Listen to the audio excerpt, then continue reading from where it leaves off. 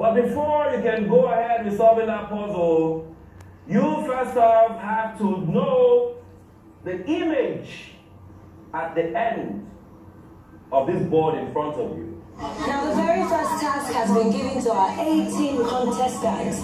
They have to make this jungle their home.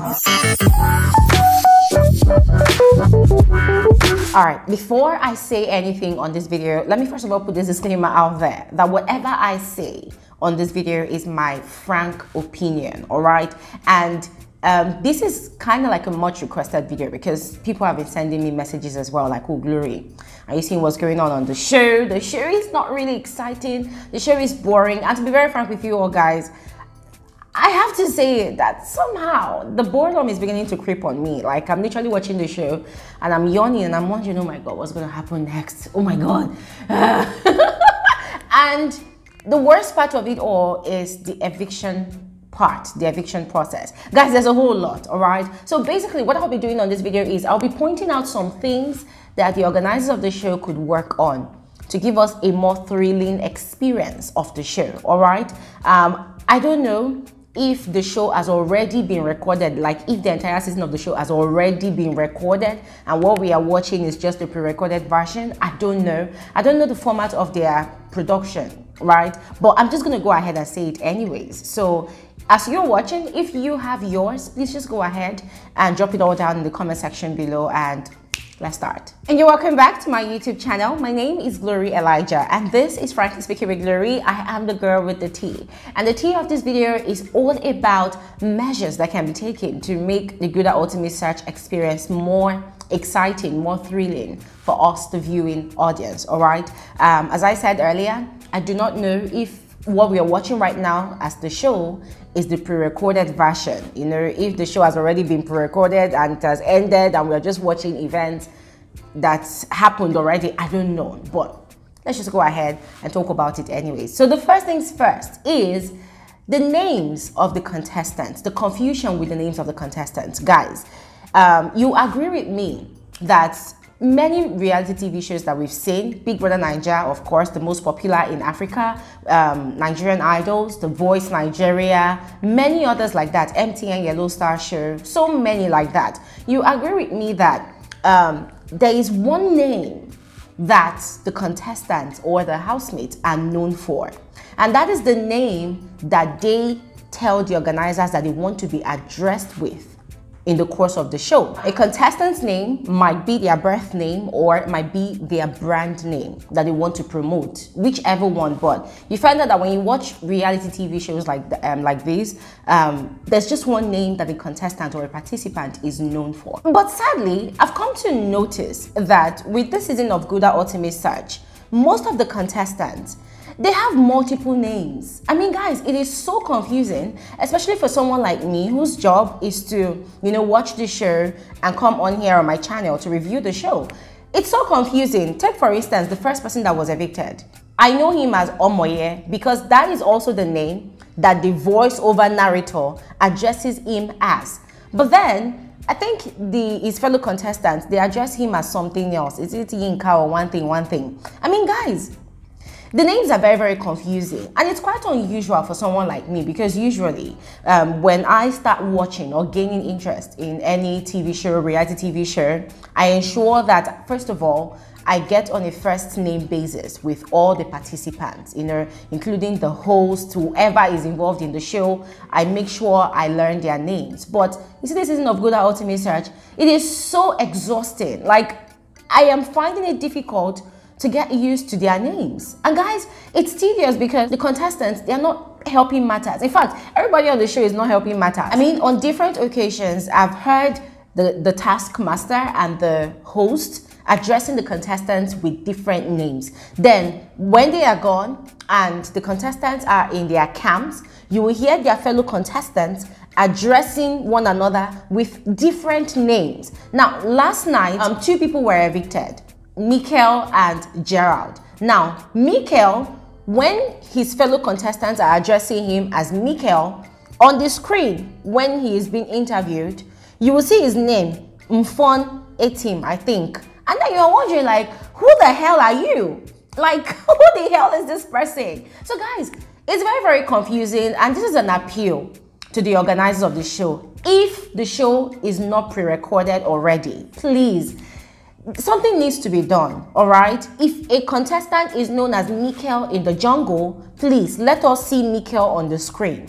And please let the host and the taskmaster address such a contestant as Mikel, because there's too much confusion already. I mean, sometimes people ask me, who is this person? Who is this person? I'm not like, I don't know. If you ask me, now who I go ask? So it's very, very confusing, so that, you know, the show is enjoying, so that there's a free flow of information. At the moment, to be very honest, because of the confusion with the names, trust me, it's killing the fun for me. Names are very, very important for us to be able to identify each contestant by who they are. Now, my second observation that's actually causing me a lot of confusion as well is the job roles of the taskmaster and the host. That's Remy and Toke Makinwa. You just wasted food. There is a punishment for that. No unruly behavior will be tolerated in this camp. Did you hear me? Yes, ma'am. Your taskmaster is greatly upset with you for spilling some food. Now guys, to be very frank with you, I thought I had an idea of what these two people would be doing separately. But when the show started, there was a lot of confusion on that very first day that the taskmaster and the host were addressing the contestants. It was as if there was a conflict of job roles. It was as if Toke Makinwa was doing much of the talking, and then Remy was just standing there as an assistant watching. And I'm sorry to say, but the memories I have of Gulder Ultimate Search is not that, right? It felt as though the taskmaster was originally the one in charge inside the jungle with the contestants. So the introduction of a host now, guys, I was expecting an entirely different job role for Toke Makinwa, but it seems as though their job roles are kind of intertwined, and it's very, very confusing. And don't get me wrong, this is not me saying that the organizers should not have given Toke Makinwa a chance. No, I mean, it's always interesting and fun and spicy to try new things when it comes to shows like this, you know, just to add more flavor to it. And I love the fact that Toke Makinwa is an added personality to the show. I did a video about that. I'm super excited. However, let's take Big Brother Naija for instance, okay? When we see a Buka on Sunday, what happens? What comes to our mind is, okay, eviction is about to take place, or something, you know, information, but mostly eviction is about to take place, or the announcement of the winner is about to take place, right? Now, for Gulder Ultimate Search, we know that the taskmaster is that person that dishes out, you know, task to the contestants. Now, what should we know Toke Makinwa for? That is the question. What should we know her for? Now, the first time the contestants appeared at the place of the talking drum, we saw Remy with them. You know, he was talking to them. He told them that their host had gone to consult with the Council of Elders to bring information about who or what or if there was going to be an eviction that night. And then the next day, we saw Toke Makinwa, Remy was not there. And then I was wondering, like, okay, first of all, who the hell is supposed to be carrying out the evictions of the show? I mean, it's been a while. I think I missed out on the final seasons of Gulder Ultimate Search before the show, you know, took a break in 2014. So I might not remember what must have happened. But somebody help me out. You know, what I'm trying to say is we need clearly defined roles for the taskmaster and the host. If Remy is supposed to be attending to the contestant when it comes to task and instructions, let it be so. If Toke Makinwa is meant to be carrying out evictions, if she is the one that is meant to be addressing the contestants at the place of the talking drum, let it be so. We don't want confusion, right? Already, I am confused. And now this brings me to the mode of announcing evictions. Guys, to be very honest, this is the one that is very, very annoying, not even confusing, annoying. Your journey ends here. Wow. You are now fitted for the Gulder Ultimate Search. Kindly step aside. Now, the beauty and the spice and the thrill of every TV show, reality TV show or not, is the way a contestant or a housemate is evicted from the show. There's something called background music or soundtrack or whatever, you know, but you see that music or that sound that brings about the mode of seriousness, the mode of danger. you know, brings about the vibe of fear that, oh my God, something huge, something crazy is about to happen.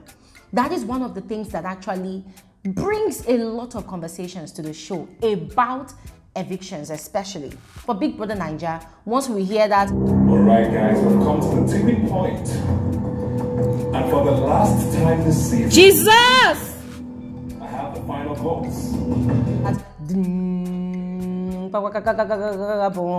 Everybody is like, hey, Ebuka wants to kill us, Ebuka wants to give us hypertension, Ebuka, oh, please mention the name so that we will all rest. Same thing applies to Nigerian idols. Once Ike starts that music, you know that, hey, something is about to happen. You know, for all TV shows, all reality TV shows, home and abroad, you see that song, that soundtrack that they play when they're about to eliminate a participant from the show. Guys, it is that thing that brings the thrill. It brings that anticipation. It brings that expectation. You know, it makes people more invested in the show. But with Gulder Ultimate Search, they've done 3 evictions now, and to be very frank with you all, for every time that Toke Makinwa mentions the name of an evicted contestant, I'm kind of still confused. It's as if nothing has actually happened. I'm still looking at my TV screen like this, waiting for the action to take place. And guys, to be very honest, it's very bland. And it's really pissing me off because everything about the show, the setting, the geographical location, the soundtrack, you know,